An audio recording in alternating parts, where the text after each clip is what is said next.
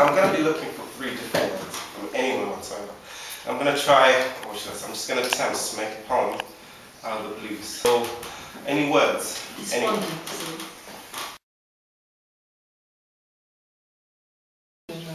I'm walking down the streets, out of the blues, I take a short glance on my left just to see somebody walking down with the head held low. I don't think they get to realize exactly how I'm staring at them with a face full of concern that they're in a despondent situation. I could easily have understood exactly how they feel, how they're walking. Probably I've been through the same situation, but have I got the guts to go and approach and exactly ask what's going on? Maybe it's just the despondency that I have, that they have, that makes everything get to go apart. Because as you know, opposites just do not attract. It's just the way it is. This despondency thing I just had from someone out of the blues and just standing on stage just trying to make sense of it all. I don't know how I'm going to do it, but really to anyone who's feeling the despondency that I got to feel at a point in time in life, everything's going to be cool. So that's one on despondency.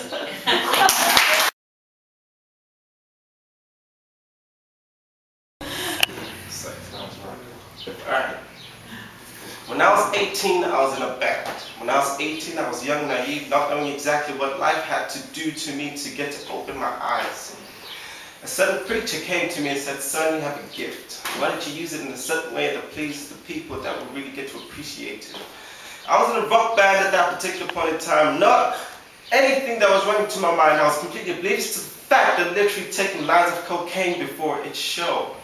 They say and they call it rock and roll, but it's all about sex, money, and rock and roll. Should I say sex, rock and money, and rock and roll, anything of that nature? But somebody just gave me a dare, so I'm just trying to make things out of my mind. Sex, money, and rock and roll, it's all about the music, it's all about the fun, but who knows exactly where it's all going to end up, because things go wrong and it's all in the name of fun. And I like to call it sex, money, and rock and roll.